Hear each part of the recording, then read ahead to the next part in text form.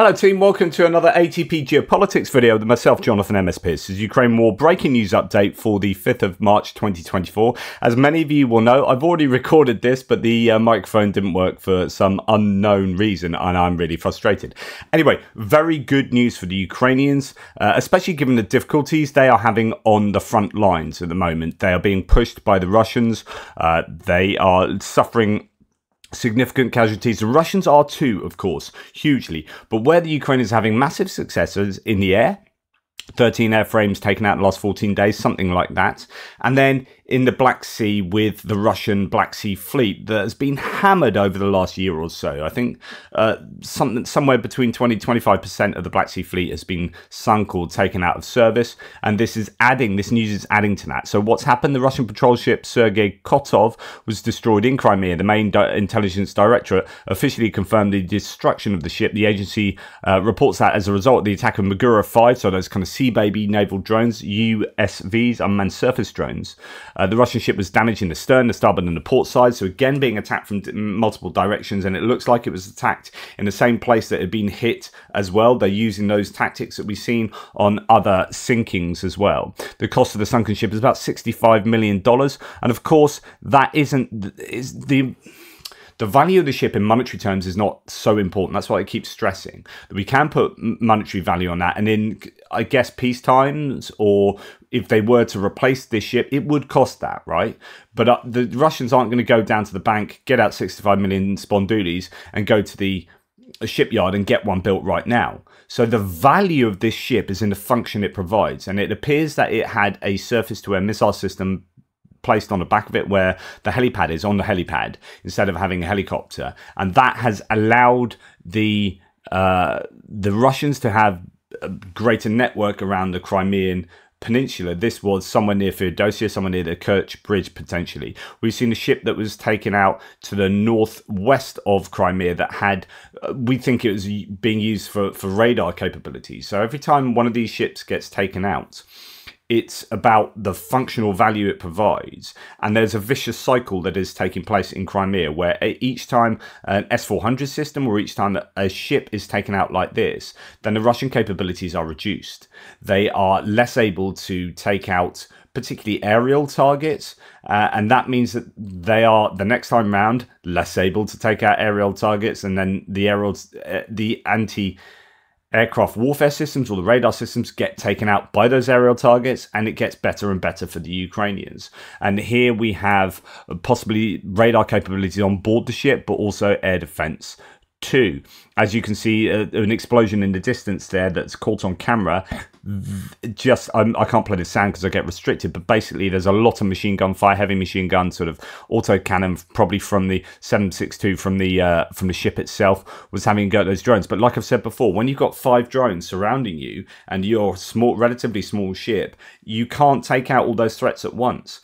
And this is going to change naval behavior going forward in the same way that aerial drones have majorly changed the way we do warfare going forward. Now, the Russians, I think, even with, or any nation with larger warships, are going to be wondering, right, what do we do even if we've got like a large frigate or battleship, maybe a flagship warship, and we have 12 of these drones attacking us all at once from different directions? Would we have the capabilities to take them all out? And so we are in, I think, the midst of an arms race in a kind of abstract sense, where people are going to be going back to the drawing board and say, right, if we're fighting against particularly other nations that have the capabilities of making this number of larger drones, do we have, but then could the Houthis do something like that? Could they make these sort of drones?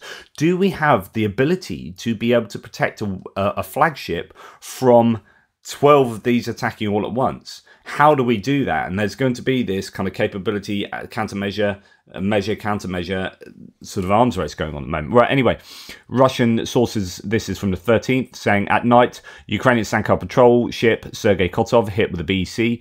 I don't want to comment on this because if this continues, the Black Sea Fleet will only have catamarans and rubber bananas for vacations. It's effed up. It is a bit of a poor show for the Russians at the moment with regard to their navy. So the Sergei Kotov was taken out somewhere near Feodosia by the looks of it.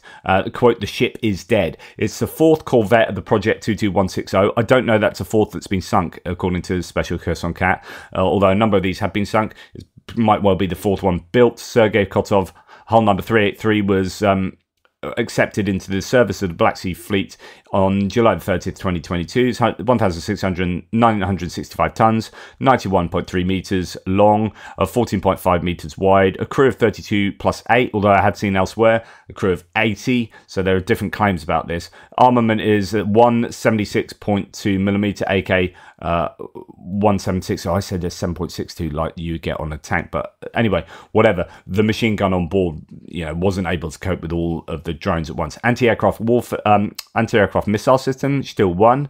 A short-range anti-aircraft missile system, 3M47, and a Ka-27PS helicopter, possibly on the back. Well, actually, that's not what was on the back as far as we understand.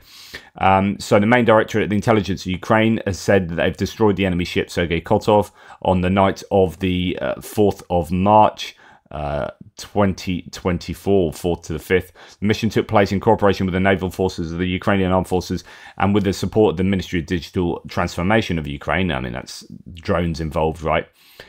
In the territorial waters of Ukraine near the Kerch Strait. Now, Russian sources saying regarding this attack, as can be seen from the footage shared in the media, our Black Sea sailors bravely fought with the enemy naval kamikaze drone, which attacked the patrol ship Sergei Kotov. So, first of all, I don't know how you can say they bravely fought. There's wild firing of machine guns. There is that. According to local reports, the ship was lost. According to our data, say the Russians, the entire crew survived. Evacuated, there were several wounded. I mean, they were firing off that ship when that explosion took place. Like, if the entire crew survived, I'd be incredibly surprised. But of course, that's what the Russians tend to say. So, yeah, after a series of attacks took place on Russian ships in 2022, a Tor air defense system was installed on the ship's helipad, says Special Kherson Cat. So this is the idea that it has an air defense system on the back. And here we have the video of Magura 5 kamikaze drones. I won't enlarge this just in case, but basically you see from this footage that a number of the drones, one that's a massive explosion, attack the ship from different sides. That's I don't know, one of the sides, starboard or port, and then I think next bit of footage we see the stern getting targeted. Oh no, this is, and I wonder whether it's already been hit once, just up from that strike, and it's trying to get close to that strike again. We see a little bit later that there is a strike on an area that has definitely taken a hit from a drone, and that's what we've seen on previous attacks on Russian ships. So, and it looks like, is that listing already? Not sure.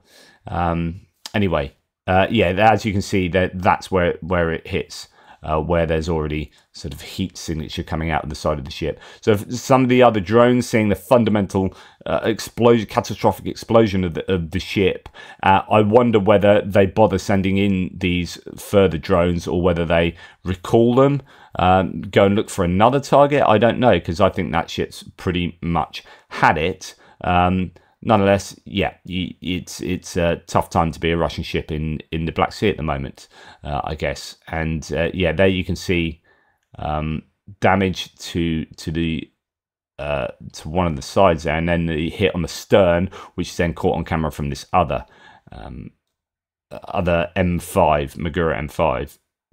So yeah, it is sorry, V5.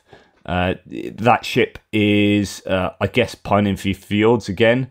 Damage caused by the detonation of one of the Magura V5 is visible in the camera on a subsequent naval drone that carried out the attack. As we saw, possible fate of the Sergei Kotov is it's no more. A short tourist walk along the deck of the Sergei Kotov, in case you want to know what it looks like in relative peacetime. This is the vessel. You can have a look inside if you want. There it is. Anyway, she's no more. That is a bit just another massive dent in the I guess, the ego of the Russians, that would be a bit of a PR loss. And as Special Kherson Cat says, it's interesting that in the last 3 known cases of naval kamikaze drone attacks on the Russian fleet, in each case the drones tried to attack the same place on a ship's hull that had previously been damaged by the drone detonation, which is possibly one of the tactics for naval drone strikes against ships, almost certainly. Yeah, it is a good day for the Ukrainians, certainly. Russian Z blogger 13th laments the loss, as we've seen, you know, F-U-C-K, as they say. Things are not looking good there, which is, you know, good news for the Ukrainians, that, as I've said, they've been struggling somewhat on the front lines, but in the air and on the Black Sea, they are having an incredible success. It's quite remarkable to see what has happened to the Russian naval fleet. And again, it is a testament to the power of drones and how I think warfare is changing. Anyway, let me know what you think. Please like, subscribe and share. Take care. Sorry this one was released in silence, but, you know, good for the lip readers out there. Speak soon.